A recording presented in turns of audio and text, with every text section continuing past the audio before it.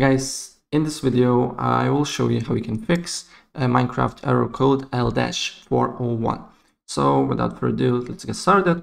First of all, what you need to do here, you need to open up your browser, and then you need to look for Minecraft server status, and then click on the first link here, and then enter the server status that you want to basically go in, and server IP, like play the .pixelparadise.gg, and once you put the server IP here, you need to look if the players, on the server that you're trying to go in, there is players. So this means if there is players, server are not down, right? So if it's not the case, if the server is good, the problem is on your end. And the first thing what you can do here is to check your internet speed.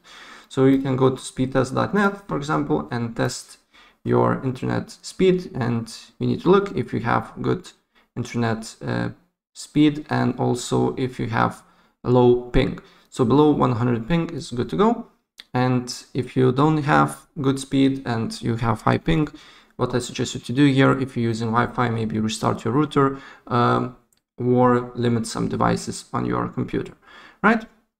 And if this is not the case, you have good internet speed, another thing that you can do here, you need to go to Minecraft launcher here, and then make sure installations here, you basically running the latest release.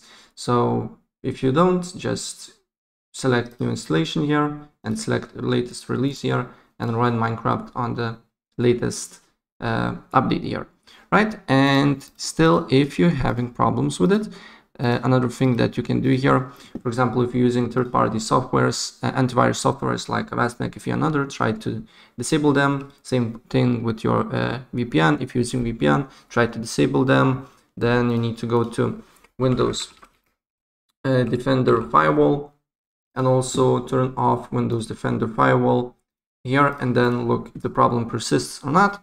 And still, if the problem persists, another thing that you can do here is to open up CMD or command prompt and open up as an administrator here.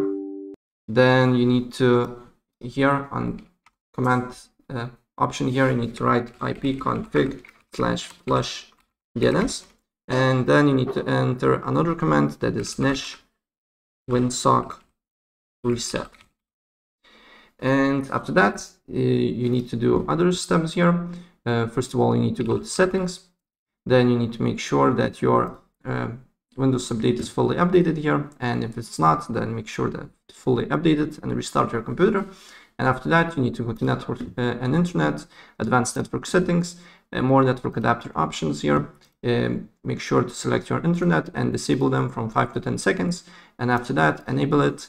Then go to properties and make sure Internet Protocol version 6 is disabled, and double click on Internet Protocol version 4.